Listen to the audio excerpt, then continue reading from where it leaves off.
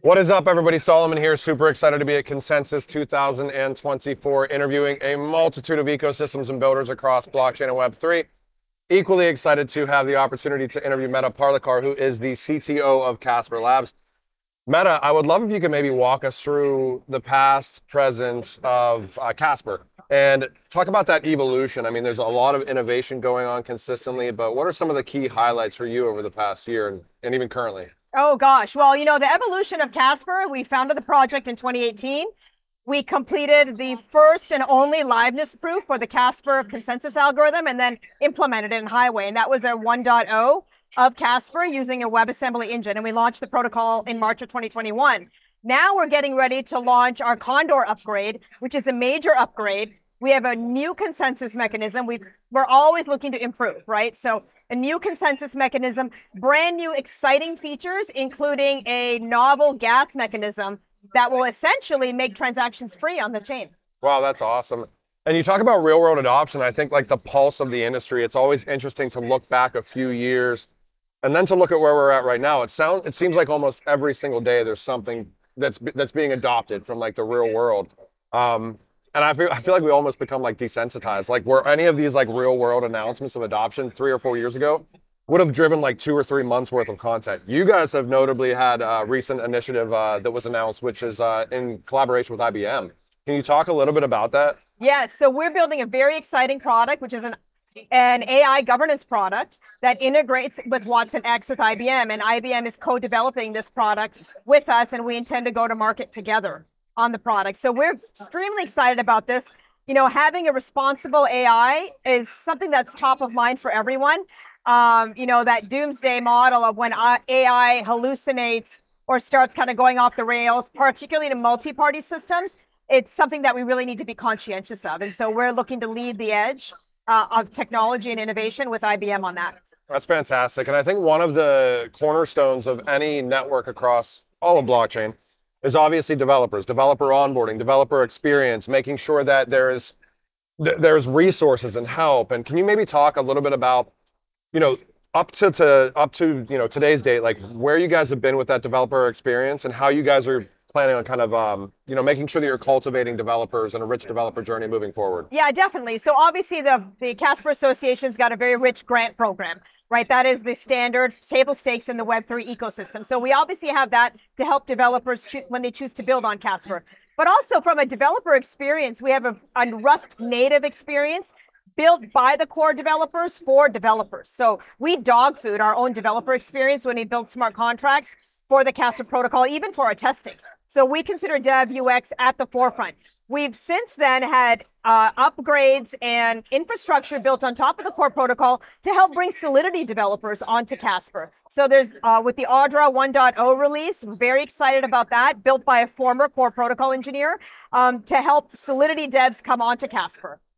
What's been your experience like? I mean, I know these physical events are really kind of great to go to because you can almost network and make connections in like 2 or 3 days that sometimes take months to kind of accomplish. But from your standpoint with like network recognition of Casper, do you feel like this year you guys have a lot more people coming up asking about Casper, asking about real world adoption than previous years? And how do you foresee that kind of moving even into the future at further events? No, definitely feel like there's a lot of interest in Casper, particularly with the Condor upgrade. People are very intrigued about gasless transactions and some of the new features coming out in Condor, such as contracts that'll pay for their own computation, contracts that pay for other computation. It creates a very interesting paradigm in a decentralized world, how you can streamline the user experience for real B2C type of applications, where people don't need to hold any crypto at all to interact with a smart contract. We feel that opens up the world of Web3 in many areas where tokens have been regulated out. Now, I think one of the interesting things, and you and I have talked about this before, but I would love if you can maybe educate our audience here. What does kind of differentiate from a utility standpoint the Casper network versus Ethereum? So like, the other ecosystems out there, I guess, how are you guys similar and where do you see Casper really excelling that kind of differentiates? Yeah, so definitely on the technology front, the ways we're similar is we're permissionless and we're decentralized and we're proof of stake. So from that perspective, anybody that wants to participate in the network as a validator, or if they want to acquire CSP or unstake it, the underlying utility token, we operate just like Ethereum. And in fact, we're more egalitarian and more accessible than some of these other protocols. Where we're different is when you want to use the protocol as a developer, as a business, and you need to have control over what happens on chain with your contract. That is where we're very different. Because we believe that enterprises and entities need to conform to regulatory requirements. They have to service customers. They need to be able to upgrade and change their contracts, and they need to be able to manage who has access to what. And Casper really shines there. How do you feel like obviously DID and decentralized identifiers and decentralized identity certainly plays a role in a lot of where adoption is going to go. Of course. And that's not just identity of people, that's identity of places, things, data, all the other aspects that tie in. How does that kind of circular economy type aspect tie into what you guys are facilitating through Casper? Well, we believe the protocol is Turing complete, right? So we believe the protocol's job is to facilitate building on top of it whatever you can build on it, right? And one of the core precepts for DID is if I have an account, it can't just be an address. An account in any application you see is like an entire structure with a whole bunch of stuff inside it, right? And our account model allows that. You can store data, you can run code inside your account. There's a lot of very interesting applications that can come out from a very rich account model, which is what Casper has natively, and the security of those accounts are managed and maintained and enforced through consensus on the protocol. I would love if you could lead us out by, just your vision of the Casper network in the future. What are you excited about? How do you kind of foresee Casper really impacting, society as a whole? I built Casper because I believed that there needed to be decentralized options for people that wanted to build on decentralized permissionless public networks. And I know that enterprise is using a lot of consortia and private networks. And I believe that there needed to be a bridge there because the reason they couldn't use a public decentralized network is because they didn't have the control they needed. And so for me, my goal is to see enterprises, small, medium, large businesses, starting with developers that want to grow these massive Web3 companies. I would love for them to see the benefits of using a protocol like Casper because they'll be able to build something that's sustainable for the future. Do you think, and this is just kind of a sidebar as we close out here, I mean, we hear about tokenization, everything will be tokenized, which, you could take that to different levels.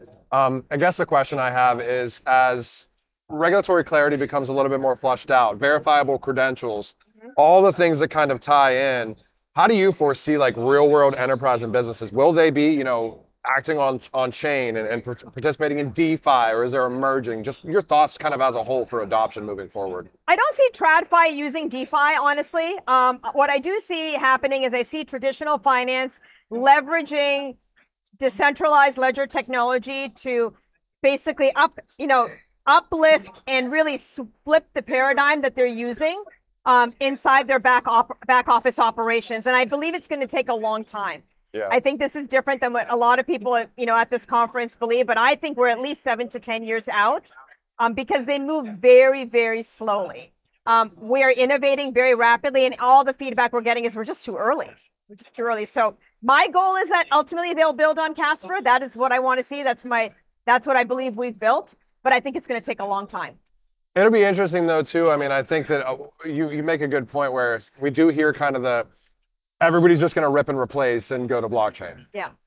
But I do think like you guys, are mentioning with, the smart contracts and upgradable aspects and being able to actually, programmability is such a catchphrase, but we don't really see it. Yeah. It's just like, let's talk about it, but not do it. Yeah. But you guys are a little bit unique there where it's like these real world enterprises, they need that ability to make decisions and not just have something exist forever. Exactly. So, I mean. Exactly, yes. So then that gives the opportunity for maybe real world businesses, enterprises, the SMEs, and even the bigger ones to still have the current infrastructure that they have, but maybe plug and play some things that make sense. Exactly. That is the capability of Casper. It allows you to build your contracts incrementally on chain.